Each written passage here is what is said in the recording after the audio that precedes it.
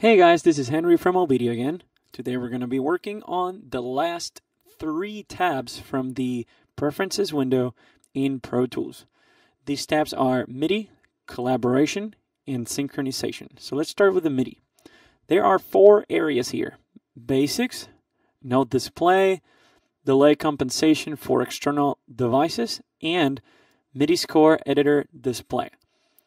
So basically, the MIDI tab, it basically shows you all these options of how to look at MIDI and how MIDI acts like when you're working with it. Okay, this has nothing to do with actual MIDI procedures. Okay, there's no things like quantization, things like that here. It's more like how MIDI displays and how it works within Pro Tools. So, I personally, most of these options I try to leave default, so that I don't have any surprises when working with MIDI. But here's things like, for example, here in the basics, let's say remove range selection after opening the MIDI score editor. This is one of those things that if it's on, then this is going to happen automatically. So you open the MIDI score editor, and then the range selection is going to be removed. So I don't want that. So basically, I don't want things to happen automatically if I don't ask for it. So that's off.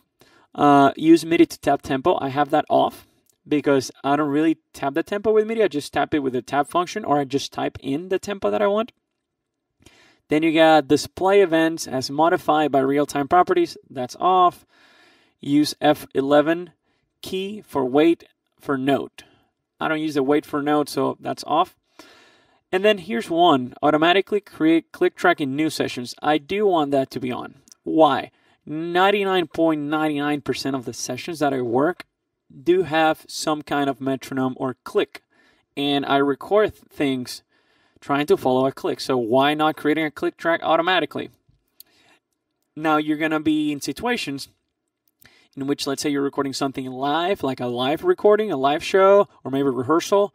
Yeah, you might not care, you might not want to have a metronome, but I mean, if this is on and you create the session, the metronome pops, you can just delete it. Then you got things as, for example, pencil tool resolution when drawing controller data. So if you're drawing any kind of controller data, the resolution is going to be 30 milliseconds. That's default. And then the global MIDI playback offset set to 0 samples, so basically no offset. It's also set to 0. Now, this is really important. Note display. So the standard pitch, where is it going to be? Is it going to be in the middle C as C3? Or is it going to be an alternate pitch, like, for example, MIDI C as C4? I personally leave it the way, 99.9% of DAWs are, which is middle C, C3. So that's my reference. You also got some delay compensation for external devices, such as MIDI timecode, MIDI notes and controllers, or MIDI beat clock. I just leave the last 2 on. And then you got the additional empty bars in the score editor.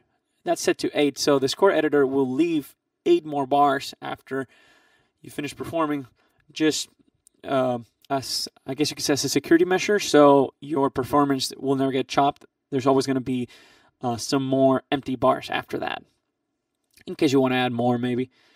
So that's basically the MIDI tab. Then you got the collaboration tab. And now the collaboration tab is related to the collaboration features in Pro Tools, which are pretty much cloud-based, in which you can collaborate with other people, other producers, engineers, and you can both work on the same session.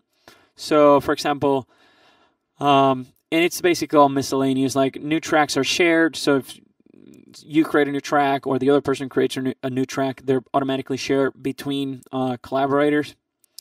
Then, for example, first invite shares all tracks, so the first person that invites is going to share all the tracks. Joining project downloads all the shared tracks. So basically, if someone invites you and you join into a project that is being collaborated by several people, then as soon as you join, all the shared tracks you're going to download. That way you make sure that you have everything you need to play back. Enable track notes dialog. I think this is really important when you're collaborating because the track notes lets you basically type a note on track. So if there's something that you want to say, you might want to type it there so the other person can read it and apply whatever correction you're mentioning. and then automatically download new share tracks. So if someone adds something new to the share tracks, it automatically gets downloaded. It makes sense. So you always have the latest version of the collaborative project, if you want to call it that way. So everyone has the latest version. And then you got the synchronization tab. And this has to do with syncing Pro Tools to a machine. Let's say you're syncing to a tape machine, and you're using things like MIDI timecode and things like that. You could do, for example, machine chases memory location. If that's on and you're syncing to some kind of machine like a tape machine, then the memory locations in Pro Tools, when you advance to another memory location, the playback changes. Then if you are synced to tape machine, then tape machine is also going to change. I've been in sessions before in which I'm recording to Pro Tools and to tape at the same time, just as an experiment. So, you know, if you have a memory location, let's say like this one that says start, and I want to go back to start, then when I go to that memory location, I want to make sure that the tape machine also goes to the start. So, you know, it's just to have them synchronized. Now, this is something that you're not going to use a lot, but it's worth, you know, knowing. So that was the preferences window in Pro Tools. So at this point, we've pretty much dealt with every single tab of the preferences window. Okay, so you should be pretty good in that aspect there. I hope you enjoyed the video, the tutorials, and if you have any other questions, please call us at OBEDIA. And we'll see you guys soon. Bye-bye. Today's pro audio hardware and software can give you excellent results if you know how to use it properly.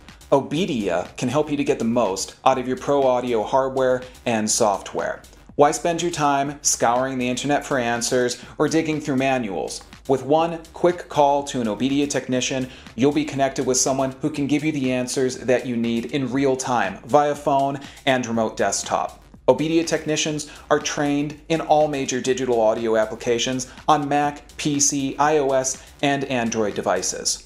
OBEDIA member subscriptions are cost-effective, give you great member benefits, and OBEDIA is here 7 days a week to help you get the most out of your digital audio hardware and software. No matter what your level of expertise, OBEDIA can help you to stay focused and productive and get your music back on track. Start taming your technology today with OBEDIA.